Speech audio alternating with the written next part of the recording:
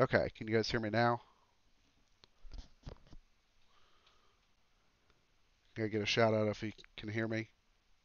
All right, excellent. Okay, so sorry about that. So let's go back to what we were doing on Friday. So we see inside the project. So what I did was I took the code. Well, here, let me go to Canvas real quick.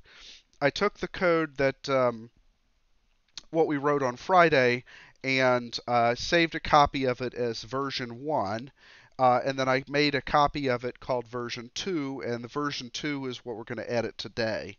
So the reason I did that is so that you can kind of look back and see the evolution of the project in terms of the code in addition to looking at the video. So we're editing the version 2, and as we continue to edit this, then we'll keep making new versions.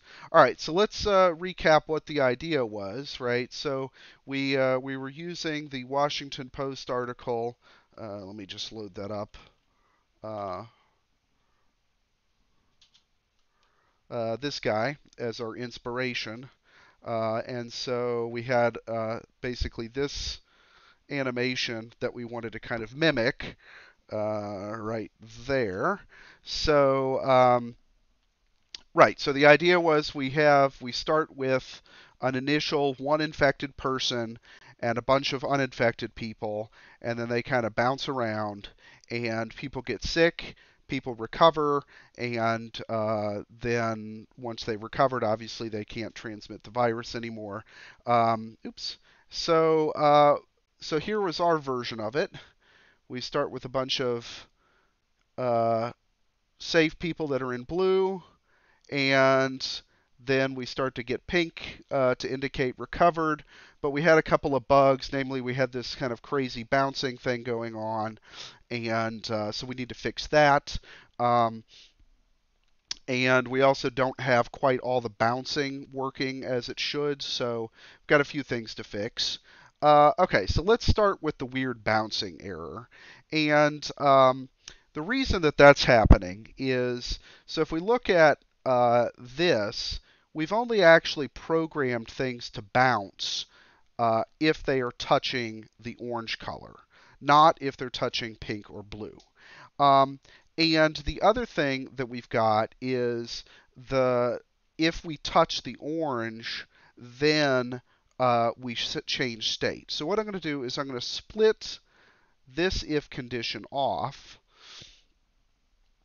and I'm going to add an and condition right there. So I'm going to say if the state is 0 and we are um, touching the orange color, then that means that we're touching somebody infected, and we should change our state. Okay, so then for this, I need to pick the orange color, and the orange color is not on the screen, so let me run. Okay, so there's the orange color. So I touch that, touch the little color picker, and I can pick and make sure I've got the correct orange color. Okay, so that will all that did was kind of move where we check if we're touching an orange guy. But then what we're going to do is for the bouncing part of our code, we should bounce when we touch any of the colors. And so for that, we'll go to operators, and we're going to need two ORs, and we'll have to kind of nest them like that.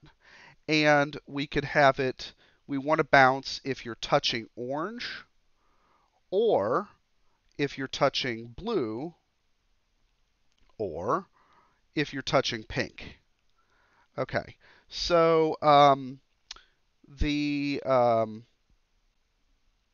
right, so if we're touching blue, let me run this so I can get the blue color.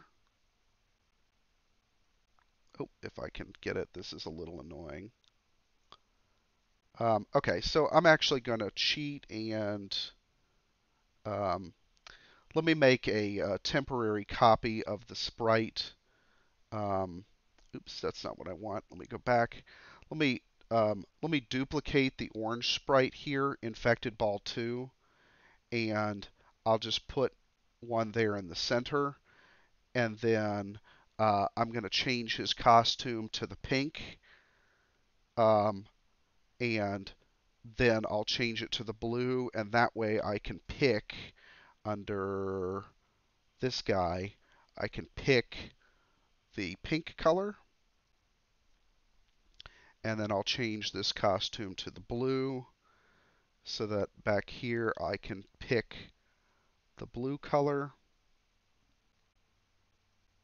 Okay, so that gets me all the things, and then I don't need the infected ball number 2, and so I'll delete that, and yeah. Okay, so now we need to put that right there in our touching thingy. Um, okay, so what's the problem here? Um, oh, there it is. Okay.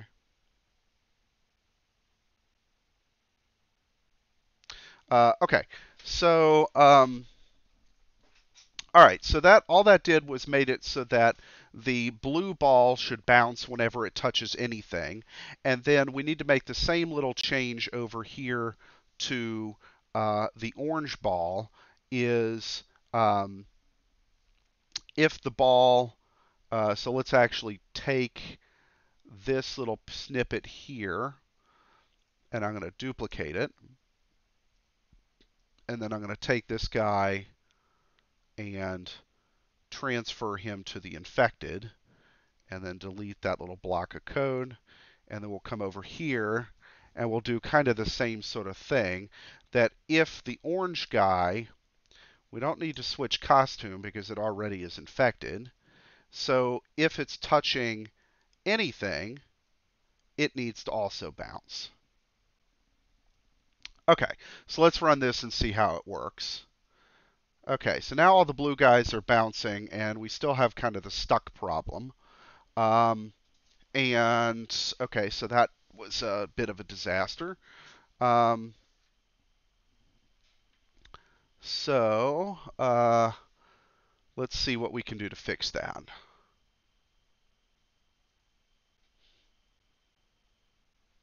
All right, so let's run it again and kind of see. So we're still kind of getting stuckness happening, and let's see. So we can fix that by let's let's maybe instead of changing the ball direction by 180, why don't we change it by 180 plus a random number, and that hopefully will get us a little bit of variation um, rather than doing the physics. So let's say 180 plus a random number from minus 30 to 30, say. All right, let's see how that works. Okay, so a little bit better.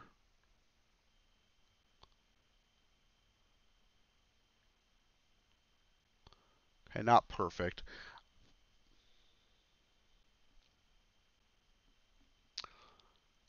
But what kind of behavior are we getting? We should be expecting that eventually um, all of the we also have an infected ball here. The original infected ball isn't recovering. Okay, so we need to take so this original infected ball here should have turned pink after 5 seconds. It didn't. Um, and so what we need to do there is on the infected ball, um, we just need to say, um, let's see, control if, and since um, the infected ball starts being infected at time 0, so all we have to do for that is say, is the timer's value greater than 5? Okay, and if so, then the original infected should become uninfected, so we should switch the costume to ball, what was it? Pink is ball C. Okay, so then we just need to put that here. and get rid of that there. Okay, so now the original ball should recover after 5 seconds, um, like the other ones. Okay, so now it's pink, but it didn't look like it infected anybody. Um, so let's try that again. Oh, I see. So on our infected ball, what we have to do is we have to initially make sure that the costume is in the infected state, which was ball A. So what happens is if you switch the costume to ball C, then when the program restarts, it's still set on ball C. Okay, so let's try that again. There we go. Now we get some infections going and some recoveries. And um, oh, one other thing we forgot. So under the infected ball, what happens when we switch to costume C? That means that we've recovered, and so we should change the variable infected by -1 and change the variable uh, recovered by 1. And okay, so let's run that again.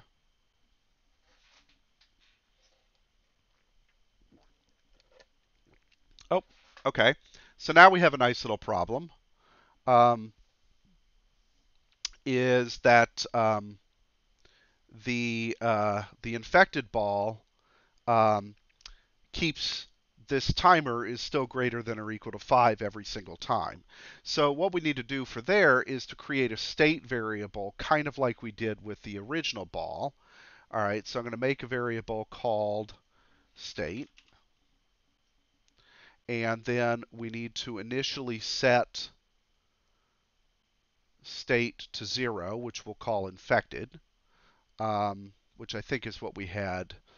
Uh, no, we called state 1 infected. So we'll say state 1. So the um, if the timer is greater than 5 and the state equals 1, then we need to change that and then also set the state to state 2, which is what we called for recovery. Okay, so this will keep basically the infected number from continually subtracting and ending up with a negative number of infected, which of course doesn't make any sense. All right, so let's rerun it and see if this works.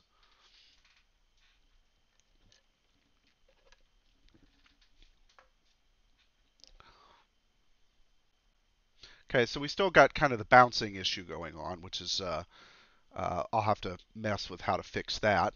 But eventually, we end up with 0 infected, 12 susceptible, 9 recovered, and there's no more transmission. Okay, and now let's go back over to the ball where we created the clones of everything. So here we had 20 people. Let's, maybe not 500. Let's crank that up to 50 and see what happens. Um, the other thing I'm going to do is I'm going to hide the state variable. I'm going to hide the infected time. And I'm under sensing, I'm going to hide the timer. And then under the infected ball, I'm going to hide the state, and that just makes the screen a little bit easier to read. So the variables still exist, but if you click the check mark, you either make them invisible or not, but they're still there, obviously. Okay, so let's run this again and see what we got.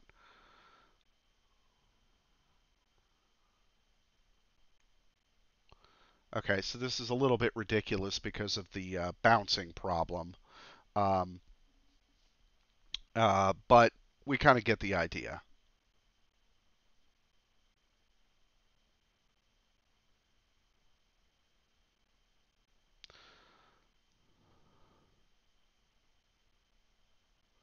Okay, so any questions on what we've got up until this point?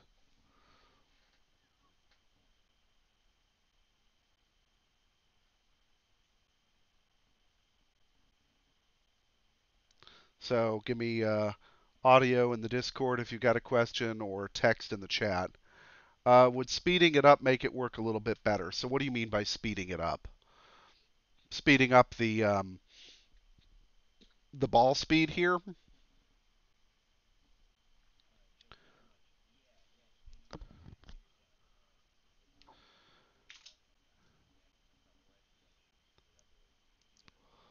Yeah, well, we can try that.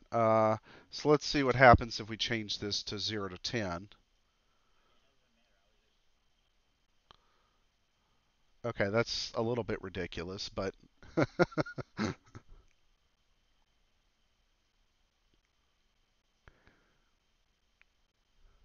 okay, so what happens here? Uh, we sped up the speed so that they're anywhere from 1 to 10. The bouncing is, we still got a little bit of the bugs going on with the bouncing. In fact, actually, I think it might work if we slow everything down. Oops. And here I need to also do that.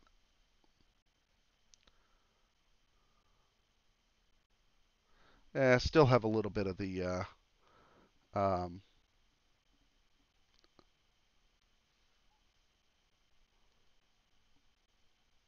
all right, so why does the yellow ball only affect the blue balls some but not all of the time? Um,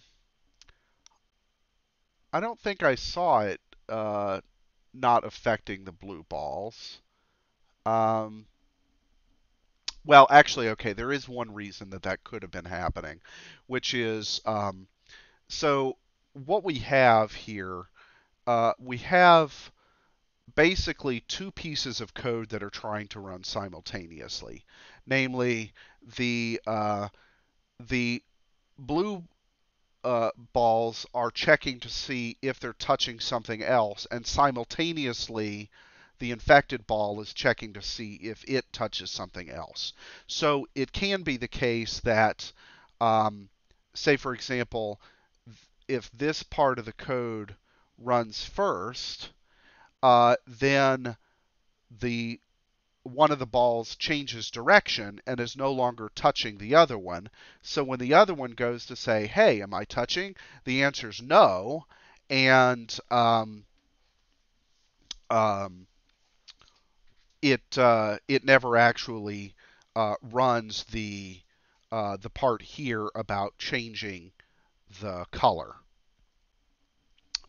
So that sometimes can be an issue. Let me change the number of balls back down to say something like 20 so that we can kind of see a little bit more clearly what's going on, um, and see if that's a problem.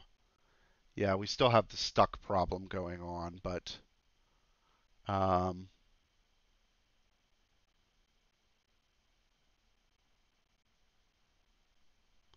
so it looks like it's okay. Well, we can change, let's change this to a bigger range of numbers. See if maybe that helps with our sticking issue a little bit. Oh, no, I see what you mean.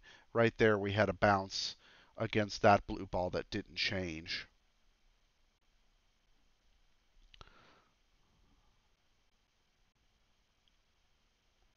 Okay, and of course, now that they're all either blue or pink, we won't get anything happening. So, okay.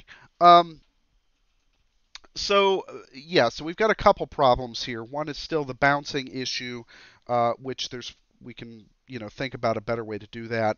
The other thing that we could add, and this is something that if we go back to the Washington Post article that we were looking at, um, so they add in quarantining, which in this particular animation here, they have sort of a quarantine that then they let out over time, and then sort of what happens is the infection sort of moves from the quarantine side out into the other side, and you still end up with a widespread infection, um, but it just sort of happens more slowly.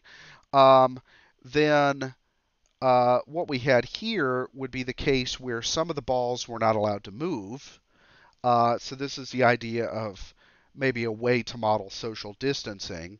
Right now, we had all of our balls moving around, so we could add in the possibility that the ball could have speed 0. Right now, we only had it from 1 to something. Um, and the uh, then this is sort of extreme social distancing. So we could run those. So let's go back over here and let's change the ball speeds to say 0 to 2. Now the infected ball I'm going to leave at speed 1 to something, because if the infected thing isn't moving at first, then we probably won't see much in the way of infection. Okay, so here I've got a little bit of social distancing or limited movement, and the infection dies out. Um, all right, so A town. All right, you think that the infected ball is the only one that can change the other balls.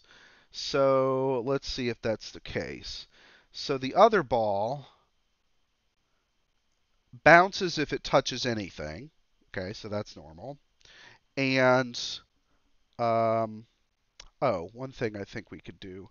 Let's take let's take this. Oops. Let's take that and give it to the infected ball. Where did the code go? Okay, it didn't copy correctly. I was going to take this. Oh, there it is. And give that to the infected ball. So I've got to scroll here and put that here. Okay, so we didn't have the randomization on the infected ball. And let me put that back here. So the infected ball,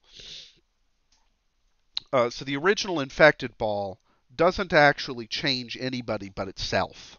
Okay, it will bounce if it touches anything, and it will change to recovered if it's after 5 seconds. But otherwise, it it doesn't change anybody. So the regular balls, the ones that are cloned, they change only when one of two things happens. Either when they're touching an orange object, which means they're touching somebody infected, or if they are already infected, then they can become recovered after 5 seconds. All right, so let's run this and see how we do. Um, and I'm going to um, speed up the range of things so that we can have a little bit more action. Okay, we've still got the bouncing issue.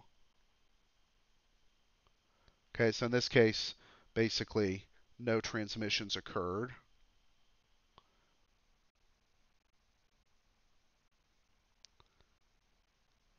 Okay, and now we're getting a decent number of transmissions. Okay. Um, okay, so all right, so that works okay. The bouncing issue still kind of sucks, and I'll come up with a good physics way to make that work better. So what other things could we add to this to make it maybe a little bit more realistic?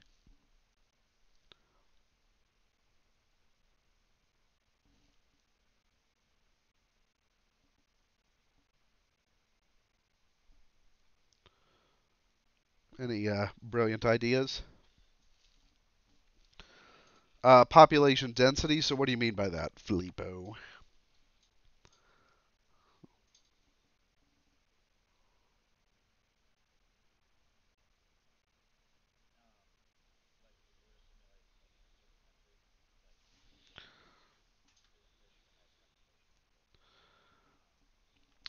Yeah.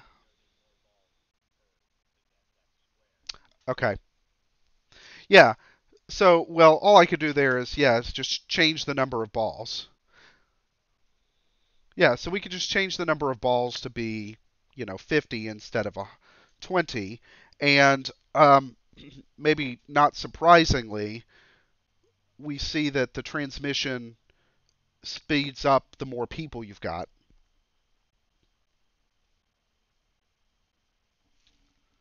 All right, Fleepum.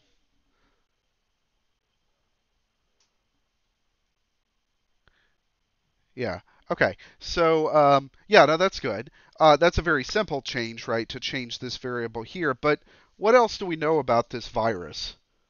Um, so right now, everybody gets over it. Yeah. So we don't have any sort of death mechanic figured in here. So it could be the case that that an infected ball dies, right? So let's go to our infected ball and let's um,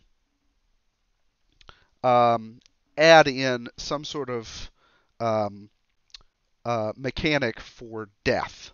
All right, so the first thing I'm going to do is I'm going to make a variable called dead, okay? And then in my backdrop code, I'm going to set the initial value of dead to 0. And then um, let's think of state 3 as being dead. And um, so if we go back to the infected ball, well, we need to know what is the mortality rate for this virus. And that kind of depends on a bunch of things. Um, it partly depends on what country you're in terms of how good the uh, healthcare that you have access to is. Um, and also, like, if the hospitals are overloaded, so like, say in Italy right now, there are too many patients and not enough ventilators, and so some of them are dying. Okay, so yeah, so there's different age groups that have different mortality rates. Um, let's just assume sort of an average mortality rate, and um, um, just sort of say that it's 5%. Okay, and I'm just going to make up a number for the sake of demonstration. Okay, so let's say that um, the mortality rate is 5%. Okay, so I'm going to make a variable here, and I'm going to call it mortality rate, and I'm going to set it initially to be, and sorry, my dog's going nuts out there in the living room. I'm going to set it to be 5, and I'm thinking of this as a percentage. Okay, and then for the infected ball, I need to have um, basically something that kills it. All right, and so the code that I would need to kill it is, well, first off, I need an if condition, and the second thing is, well, how do I know that I might die? I might die if I am currently infected, okay, which was the state variable. Infected, we said, was state 1. Okay, so under, let's see, operators, I need the equals. So if the state is equal to 1, that means that we are currently infected. Okay, now we need to sort of roll a dice to see if we should die. So let's say that I pick a random number from 1 to 100, and if that random number is less than the mortality rate,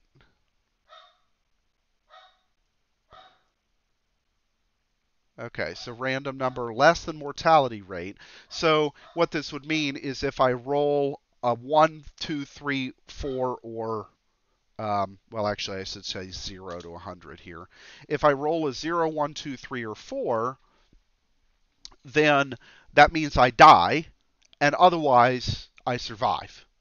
Um, and we don't know when the death occurs. It could kind of happen at any time. And so we need to say, all right, one of these two things, when both of them are true, if both of them are true, then we need to kill the infected object.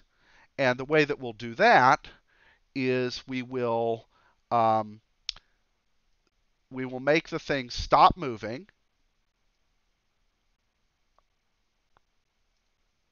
Okay. We will um, take one away from infected because we just died, and we will add uh, one to our dead pile. Okay, and then this is the other thing that I need to do is I need to make the thing disappear. Okay, so what I'm going to do is I'm going to hide the object, and because we've got all this stuff that's checking the color, I'm also going to just for safety's sake change the costume to ball E, which is the purple, which is not one of the colors that we have in our list. So we'll change it to purple. Actually, you know what? We won't even, let's not hide it. Let's just switch it to purple. Um, and then under the purple one, let me do the same thing and kind of fill. Um, let's see.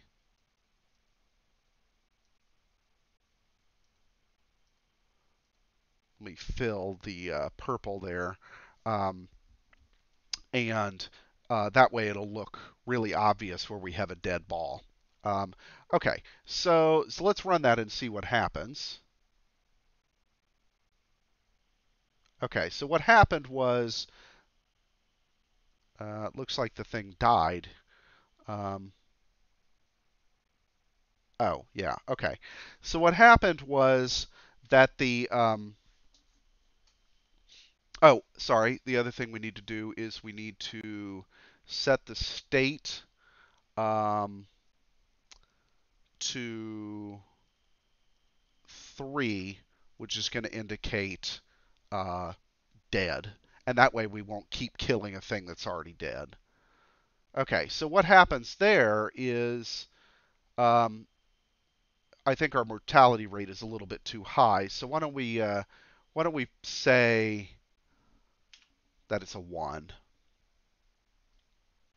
Okay, and um, so let's run that.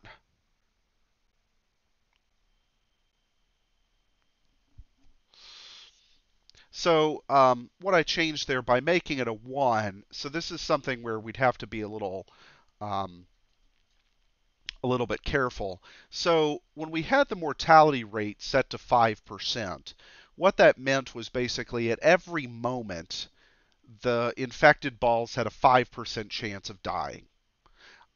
Which is not really realistic. If you've got a disease, you might have a 5% chance of dying over the course of that disease, but it's not like every waking moment of your life you have a 5% chance of dying right then.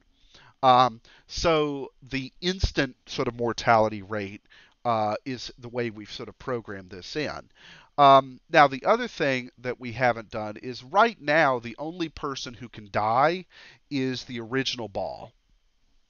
Okay, so what we need to do is we need to take this chunk of code that we've written, this stuff here, and let's copy that over to the blue ball and find wherever the code went. Um, no, looks like it didn't copy correctly, so let's try that again. Oh, that's why we copied it to the same object. Okay, that's very annoying that it's not copying correctly. All right, let's try that one more time. Duplicate. I'm going to put this down in the backpack.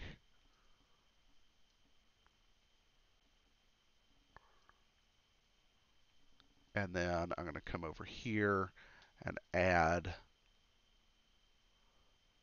that. Oops. Okay, so I've messed that up. That's the clone creation, and then this stuff needs to go down um, here, right there. Okay, so now this means that we've taken the death code from our original infected ball and added it to um, all the other ones. So now anybody that's infected can die. All right, so let's let this run a little bit. Okay, so we've got a bunch of death, and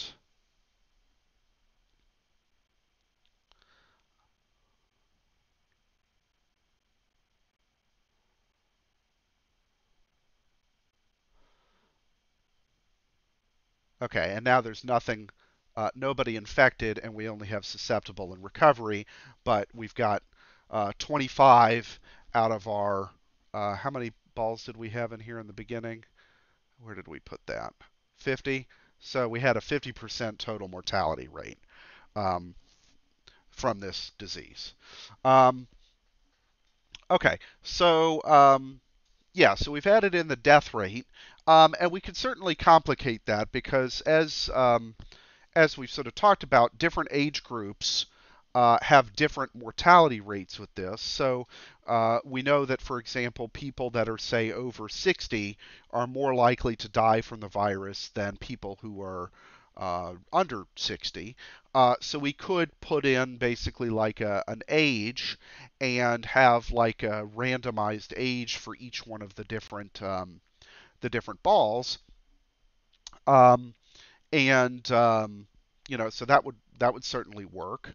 Um, Now, one other thing I'm going to show you guys here is right now we've got the switching to costume so that we see the purple balls basically visually showing us where the dead objects were.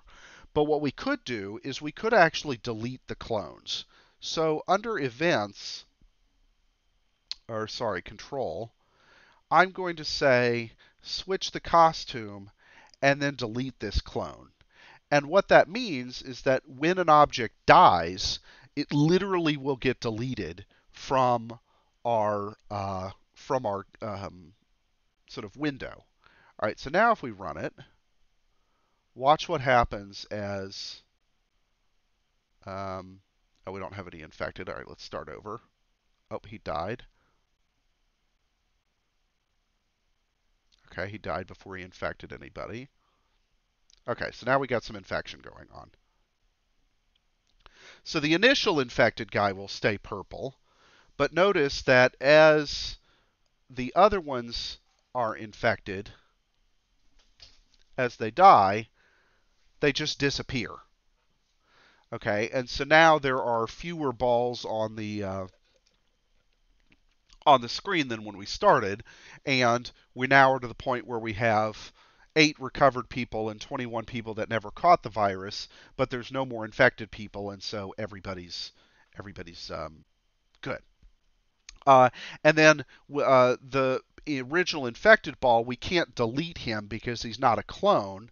But what we could do is under looks, we can just hide that object. Oops, that was weird.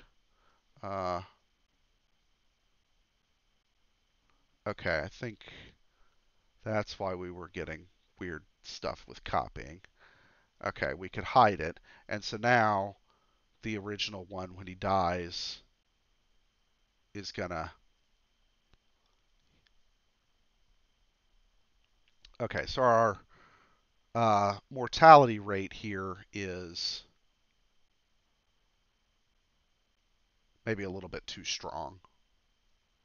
Um, okay, so there's a couple other things that we could add to this, um, which is one of the other things we know about this virus is that you can have the virus and not have any symptoms of it. So we could add, for example, um, 2 different states, one for that you're infected but you aren't showing symptoms, and one for that you're infected but you are showing symptoms. And for example, in our costumes, we could use this green one. Oops, that's not what I meant to do. I meant to do sort of a green color. So we could use the green color to indicate um, that a different type of infection, so infection with symptoms or infection without symptoms. The other thing we could do, and this would be a little bit more complicated, is we could put like kind of a wall down the our window, and so let's say, for example, let me get there's a couple of the sprites that come with it that work really well as sort of like a wall. So like, for example, this line, it's just a big red line. So what I'm going to do is I'm going to take this line and I'm going to switch it to direction 0, and that'll make it vertical. And then um, under our balls, the infected ball, um, under here where we go to a random position, um, well, so let's take this red line. His x coordinate is 178, and you can see what the x and the y coordinates are there. So we could say, all right, if you're the infected ball and the position um,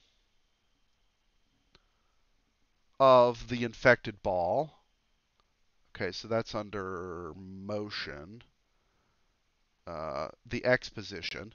So if the x position is, what did we say it was there, 178? So if the x position is bigger than 178, or actually let's maybe say 175, then that means that you're to the right of the red bar. And so let's say, oh, wait, sorry, we want x position is less than, not greater than.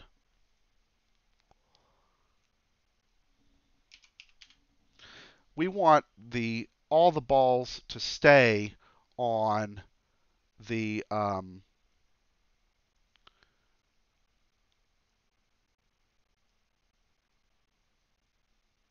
the left of the red bar. Okay, so for example, there, um, the original orange one, if its x position is bigger than 175, it means it's to the right here. So we want it to, or I'm sorry, I wanted less than there. I'm sorry, guys. Uh, so less than 175, and then we'll put that there. So what this little piece will do is it will repeatedly randomize the position of the infected ball so that it's to the left of the red bar. Okay, and we can take that little piece of code and let's add that here. Motion x position less than 175, and we need a loop. Repeat until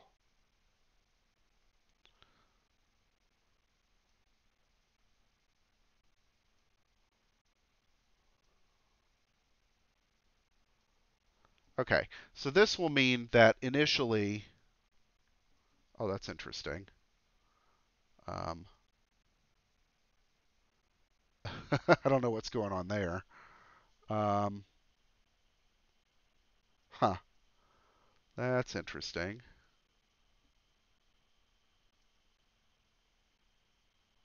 Hmm. Um, here, why don't we do this? Why don't we do this?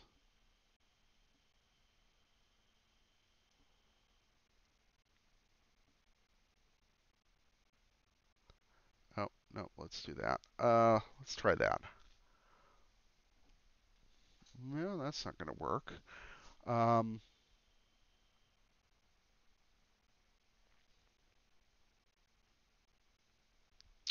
oh, I know. Why don't we duplicate this? There we go. Okay, so what that will do is it'll make sure that initially everybody starts out to the left of the red line, and then the other thing we could do is under our bounce code. So right now we've got the bounce code for each of these things. We could say if you're touching red, then also bounce. Okay, so let's add that in. So I need another or. And so we need to do all of this or, oops.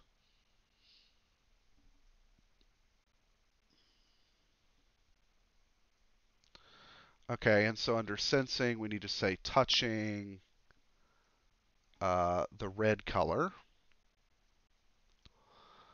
Okay, so if any of those things are true, then um, bounce. And then similarly, let's make the same addition here to the bounce code for the original infected guy. Oops.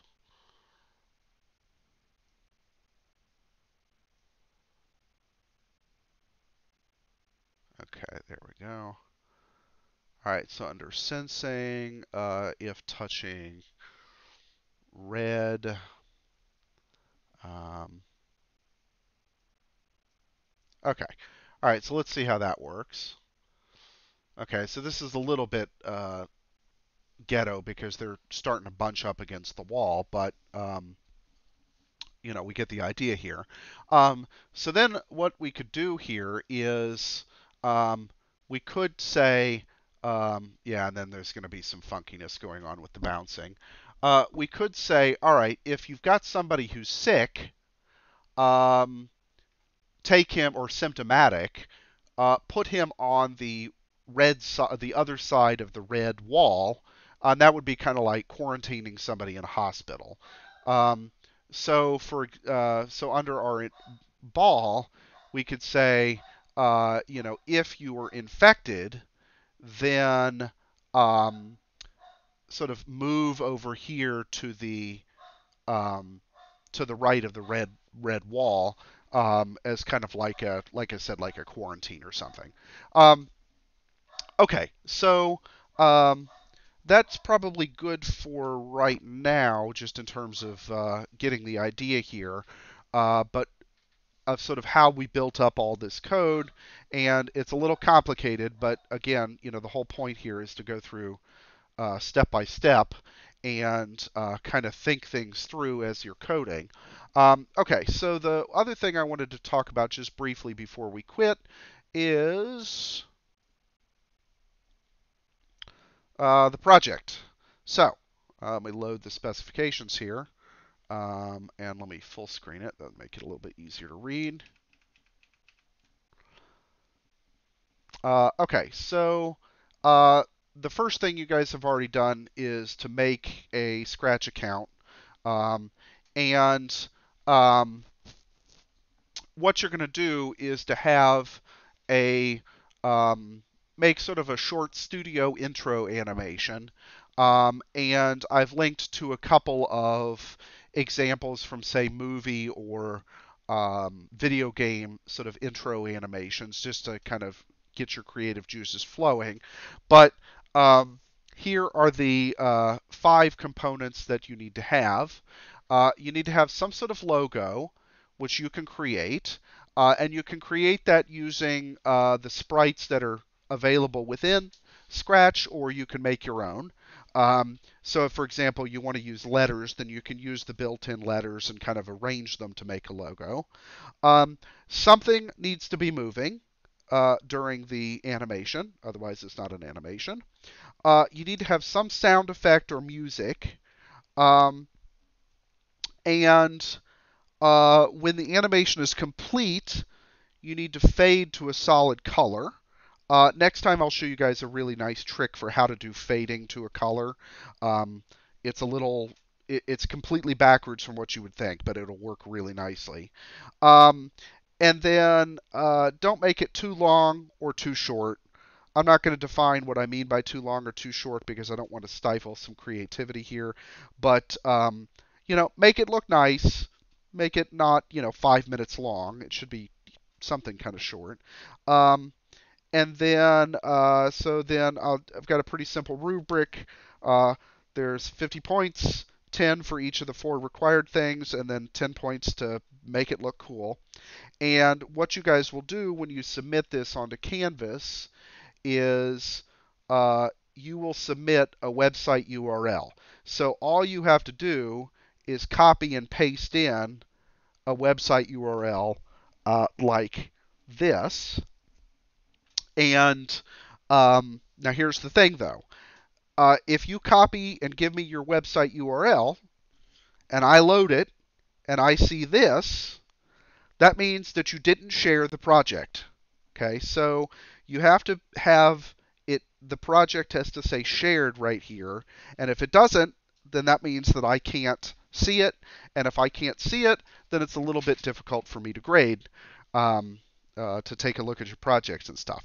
Okay, now, if you do not see, when you're making a project, you do not see a share or shared button, that means you have not verified your email address. So check your email, because you should get an automated thing from Scratch saying to verify your email. And once you do that, then you should see the shared button here. Okay, so that's all for today. Any questions, comments, rants, raves, issues, problems? Yes, exactly. As Devin said in the Twitch chat, very sad panda if no share. Makes me a very sad panda.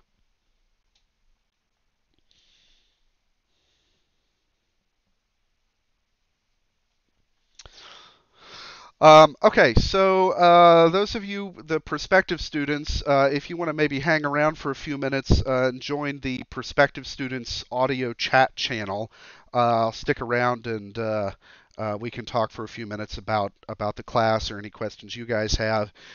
Anybody else, if you have questions, just hit me up in the CS101 audio channel or the office channel or one of those. And I'm happy to chat. So I'll go ahead and end the stream here now. And so hit me up on Discord if you guys have questions, comments, rants, raves, etc. See you later.